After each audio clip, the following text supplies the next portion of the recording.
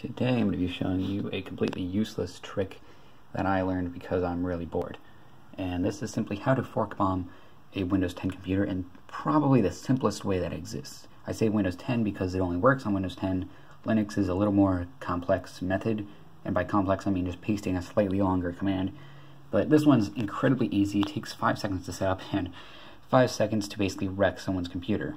Note, this does not do any permanent damage to your computer, but it will make it unusable until it either crashes or you shut it down. So in case you don't know what a fork bomb is, it's basically a process that branches out to other processes that takes up so much memory and computing power that your computer eventually just can't be usable. So how you do this is you want to make a new text document. It doesn't matter the name, because you're not going to use the text document, and there's only 5 characters you want to put in.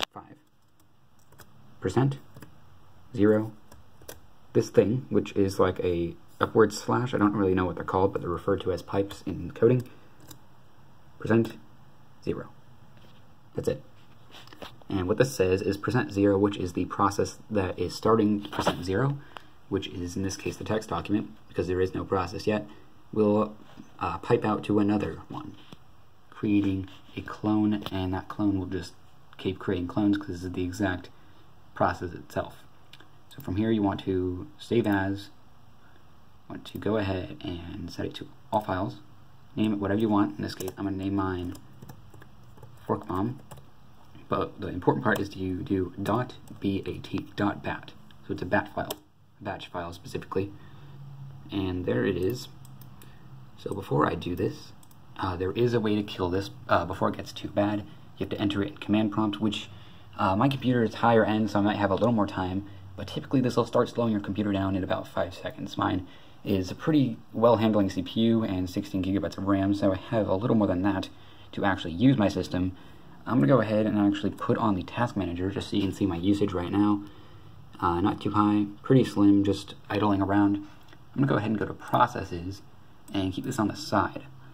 So right now, this is what everything's running at. Not too many processes, nothing much, not much faster than its normal stuff. As soon as I click fork bomb, that will all change.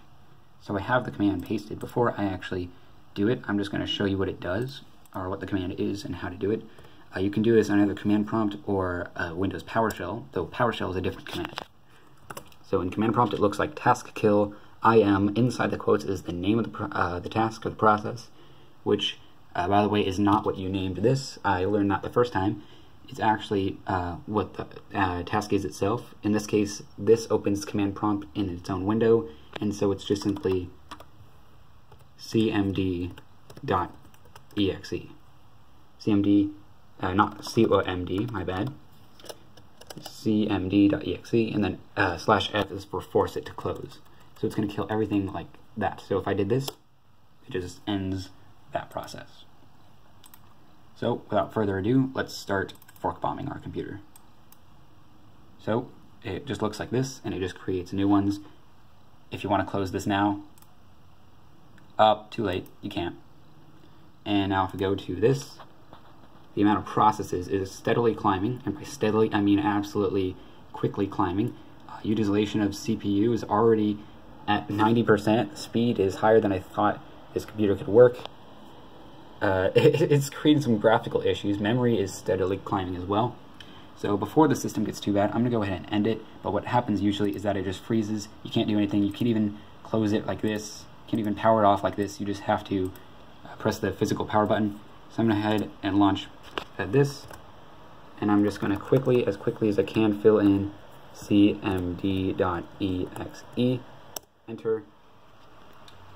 And with luck, if you're quick enough, it's going to be killing all these processes, though the amount of the processes is still trying to climb, so it takes some time.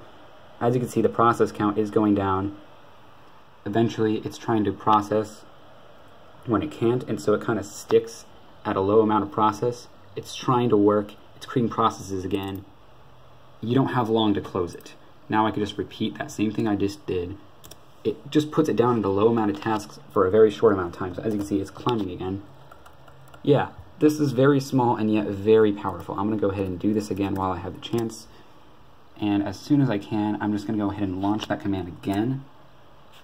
So Or you can either launch it again and just keep launching it as the processes get smaller, or you can try to close it.